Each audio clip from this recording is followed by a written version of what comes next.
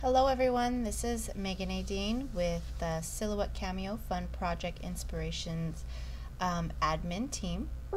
And today I'm going to go ahead and do a quick tutorial that was requested of me regarding the basic knockout method. The knockout method is really fun. You can get really creative. I know a lot of people do it with their sports teams and schools, and depending on how detailed you want to get, you know, your imagination, your inspiration can really take you anywhere. You could do whatever you want. And so I'm going to go ahead and do the simple one here. I'm going to keep it Halloween. It'll be, I have a witch's brew and I have a fun little cauldron in the middle. And let me go ahead and show you how simple that actually is. So what we're going to go ahead and start with is a clean design space right here. I don't work with grid lines. You can if you'd like, or I usually put them on towards the end when I'm sizing. But I'll go ahead and put those on for you there. I went online and I found a very simple black cauldron. Doesn't have to be black, I made it black, and a clip art, whatever you'd like to use. It could be a mascot, any other pictures you want, or it could even be other words. I like to keep it pretty bold and full of color, not too much details. The more details you get, it's going to be kind of hard to read the writing behind it. It gets a little confusing for your eyes, and you'll see why. So I got this cauldron. It's not the best, whatever, and I went ahead and traced it. And so let me go ahead and start with the words here. My favorite font for this is going to be Impact, which is a very thick font, and I got that on for free at dfont.com. You may have to check though. I'm not sure if it's for personal or commercial use. I'm not using it to sell. I'm just using it to show you, or for my personal shirts, but I have to verify that because I don't want to steer you wrong. So first I'm going to start by writing out the words that I want, and you can write them individually or all at once. It doesn't matter. If you use multiple words, you need to figure out, what ones you want on the top, middle, bottom, and things like that. So I have this. I'm going to go ahead and pick out the Impact font that I want. Okay, there we go. You can go ahead and here change up the line spacing and stuff, but honestly you don't have to do that there because you're going to be moving it around. But if there was some issues with, and you could actually bring the characters together closer, you would actually do that here. You don't want very many spaces simply because you want it to, your image to be able to fill up as much as possible. So try to get your letters as close as possible, and I think that looks pretty good. And I'll make it bigger here. So from here, what I'm going to go ahead and do is I am going to ungroup. Now I want to make sure I'm going to make this a compound path and this as well. But now I can move them independently. So now I'm going to figure out my sizing. So let's go ahead and do here, and you don't necessarily have to follow this to the T as far as getting them even, as long as you have a good space to work with where you want the image. I personally like it to be boxy. I think it's kind of fun that way, and I like the look. So I'll kind of just move my letters around. One word may be a little bit larger than the other depending on how many letters it has. And once you find kind of where you want, I think this is really good right here to make sure that they're even, so that way you don't accidentally have it over like this, or let's say you want it that way, that's fine. But if you want it to be even, go ahead and just drag and grab. Come over here to the transform and click right there on this one, this little horizontal, and it'll make sure it's even. And just in case you didn't see this, so let's say I have it exactly where I want it. Remember, you want as least space as possible, but I want them to be even. There you go. Okay. Oh, see, I messed with it. Once you have it exactly the way you want it, and you can move it around 100 times, doesn't matter, just get to the best place that you want. Okay, and then you're going to go ahead and make a compound path. So now it's all one image. Get it the size that you want. You could change this later and make it nice and big. And I'm going to go ahead and change the color so that way I can differentiate between these two. On the shirt that I'm going to make, I think I'm either going to use lime green or a silver letters with a black cauldron. But let's go ahead and do a lime green. I thought that was kind of fun. So let's go ahead and do the lime green there, and then you have your cauldron. Now I want the cauldron to be in the front, so you can either bring to the front or grab these and bring to the back, but you want your image in the front. Now from here, the sizing is up to you. You can have it off that and it's going to just cut it off there, or you can have it smaller and perfectly in the middle. It's all up to you and how the image is orientated. So this one I'm going to make it a little bit smaller than my letters. Right here is also something you want to think about. Let's say I had a jaguar and it had all this eyes and teeth and everything. Now you see how there's big spaces right here?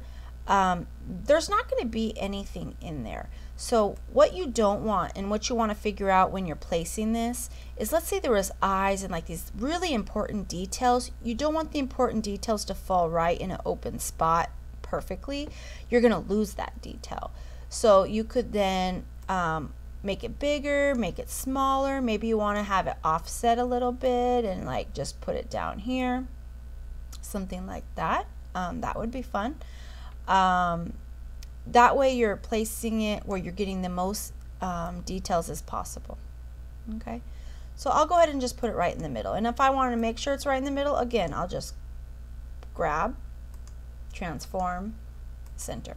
Okay, so that's perfect. Okay, so this is where the fun part is. Super easy. I'm going to grab both images and then I'm going to Control C and Control V. So basically I copied and then I pasted. And I'm going to move this off to the side. At this point, you do not want to separate these at all. You do not want to make one smaller. You don't want to, I want to move this over a little bit. If you do, you have to do this all over again. These have to match perfectly for this to work. Okay? So now I'm over here and I'm going to grab this one. And over here, I want to go to your Modify tool. And I'm going to click on Subtract. And it subtracted the cauldron from my font. Over here, make sure you have it all. I'm going to click on Crop. And then it cropped the cauldron from the fonts. Okay? So with this already highlighted, I'm going to go ahead and group. And over here, I'm going to grab everything and click group as well. You don't want to accidentally move something at all because then everything won't line up. Okay, and over here I'll go ahead and change the color so I know that I'm going to have the black cauldron. And then if you can bring it over here, line it up, and look at your artwork. Now lining it up isn't always perfect because the mouse moves, but if you were just to cut it straight like that, it would have cut perfectly. And as long as you didn't change the sizes of anything. Now let's say you wanted to change the size of something now. You could group it and then move it now, but you have to have it together.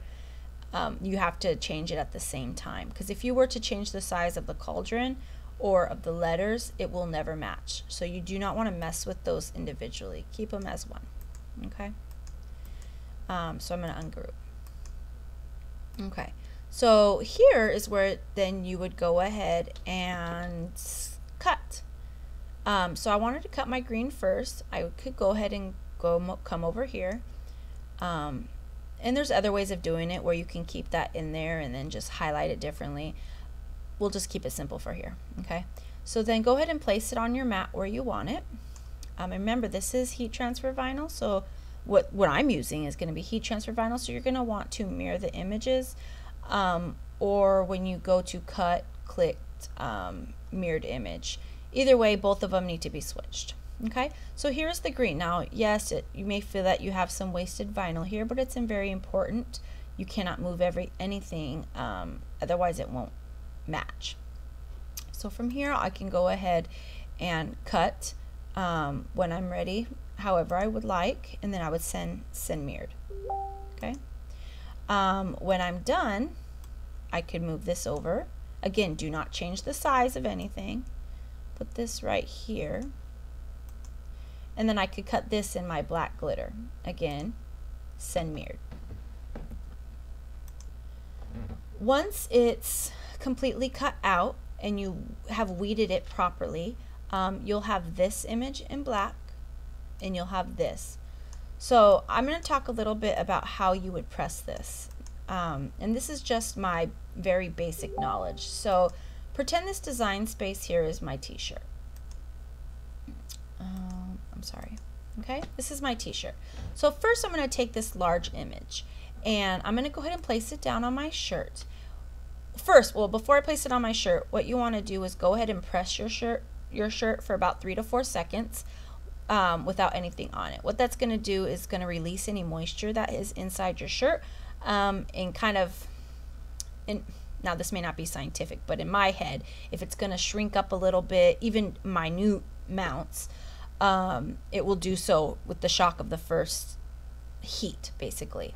Okay, so once you've pre-pressed your shirt, then go ahead and place down your first part. And this is where you want to be very simple. I'm going to go ahead and press this shirt with whatever heat settings you need according to the kind of vinyl you have, but very small amounts. So the minimum that it will take for it to peel off.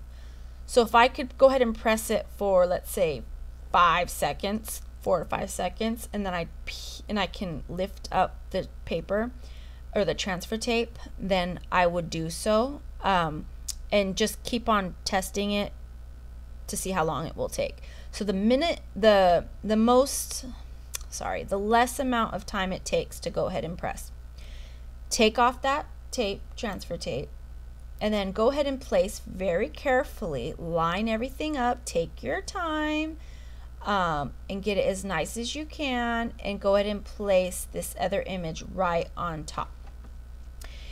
The chances are your transfer tape is going to hit like right in your vinyl. So this is going to be another reason why you're going to, again, press the very minimum amount to get it just to stick. So then I'm going to go ahead and put my put this on, put your parchment paper or your Teflon sheet, press it the least amount possible, peel it off, and that's when I'm going to place my my Teflon sheet over the whole image, or your parchment paper, whatever you use, and press again. And that's when you're going to do it for your longer amount, 10 seconds, whatever material you're using calls for. That should keep you from having any shrinkage in the vinyl to where it wouldn't match up.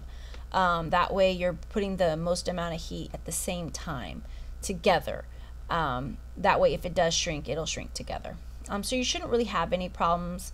I did my very first one with HTV today, and I didn't see any space in between. And even if you did see a little bit, it's not as noticeable. But it could be noticeable if it happens to be a big part of the image or right where a certain letter falls. So once that's done, you're good to go, and you get to have lots of fun with your creativity. You could do, like I said, the Witch's Brew, any kind of Halloween image you like. I know a lot of people do sports teams with their mascots, and they also alternate different materials. You may use your glitter with your regular vinyl. Metallic is another one, and get really creative. You could also put like texture, and I think I did one up here. Here's the deal with the texture is that you can see the image, but sometimes it gets a little confusing with your eyes. You're not sure what you're looking at, and you lose the letters sometimes. So I have an example here that I did. Excuse my husband's alarm.